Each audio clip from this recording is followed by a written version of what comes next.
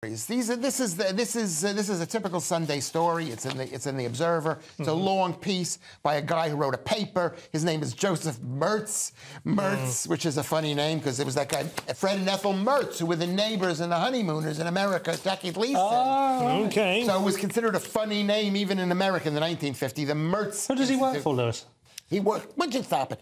He works for the Mertz Institute. Oh, so it's totally impartial. Go on, carry on. An institution that researches. Basically, he says there's huge climate change, and we got to do something about climate change because there are too many people, and we've got to eliminate these climate change people. They hate. Basically, they're not climate change. They're using the excuse of so-called climate change to kill us. They want you dead. They want Louis Shea. They want my friend Paul, and even Simon, who hates my guts. He's talking about three levers of overshoot, which is an interesting expression: consumption, waste, and population.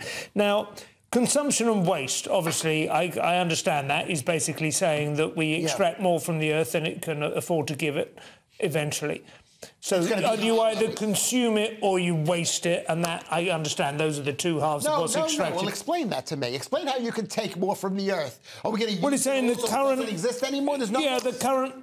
There's a big hole in the earth. That we've used too much of the earth? That the earth is going to disappear because we've used too much of it? His theory, I don't know whether you would accept it or agree with it, but I'm presumably he's produced some evidence to support it, is that we currently need 1.7 Earths to maintain the consumption of resources at the current level. And people have been talking about this. I know they've overstretched, the Club of Rome and so on, create a fear about whether we're going to run out of oil or whether we're going to run out of food. India was supposed to have gone through starvation decades ago.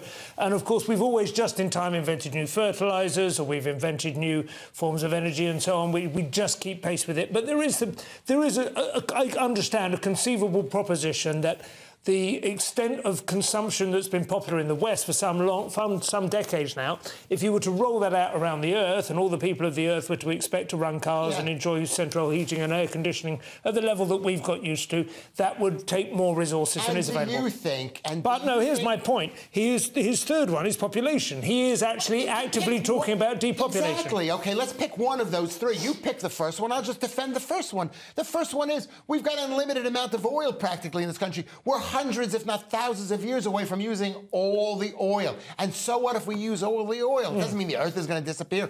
We'll just have fewer people because then there won't be enough food. So we'll just shrink naturally. We don't have to worry about it. What do you think, Paul? Behavioural crisis is sinister?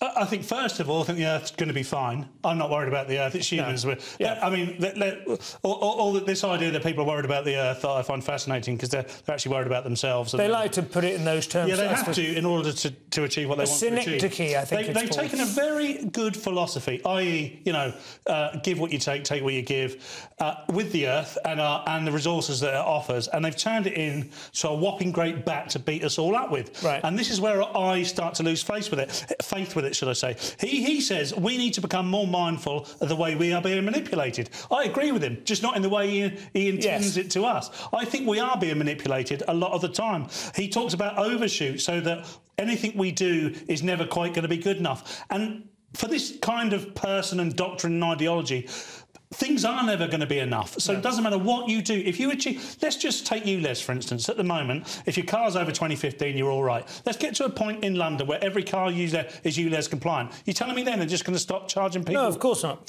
Exactly. So that's what's going to happen. It's going to be like USB sockets. As soon as you have them installed around the house, they'll change the shape of them. So I'm quite cynical about this, and I believe that it's just another attempt to control us.